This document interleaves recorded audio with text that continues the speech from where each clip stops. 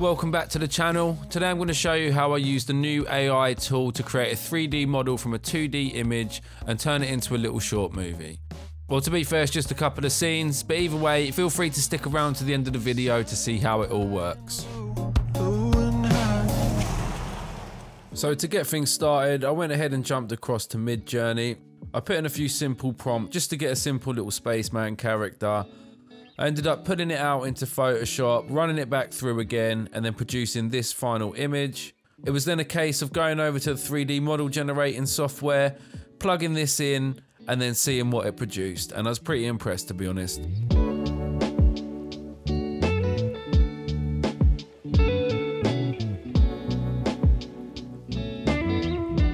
From that single AI generated image, it managed to produce this pretty clean 3D model. Once it's generated the model, you can download it in a bunch of different formats. I just wanted to grab it in an OBJ, so I went ahead and downloaded that.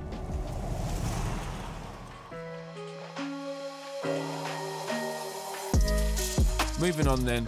Once I had the 3D model from Kaedim, I imported it into Blender to create a simple scene. The scene shows a little spaceman floating in space and trying to find his way back home.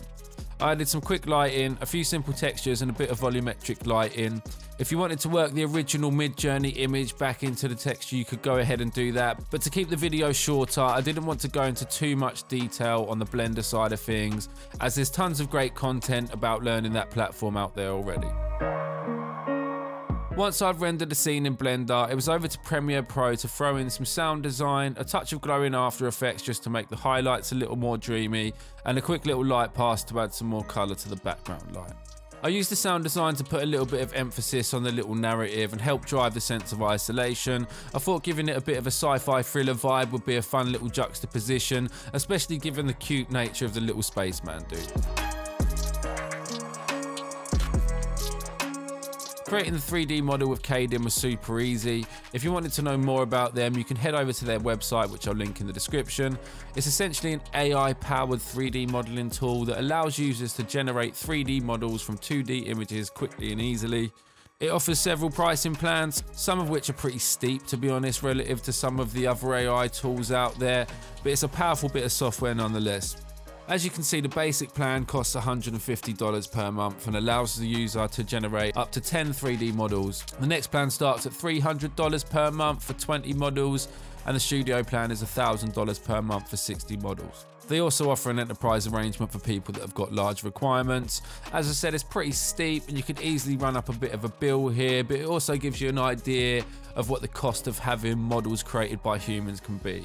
So I guess it's reasonable, relatively speaking. If you wanted to just check it out, then there is a $6 trial you can do just to test it. This isn't a paid sponsorship. I'm just sharing the info, as I think using AI tools can save you a heck of a lot of time and effort, and it's definitely an exciting way to explore new creative possibilities. If you have any questions or suggestions, please leave them in the comments below. Don't forget to like and subscribe for more videos like this, and stick around if you want to see the final result. I'll speak to you soon.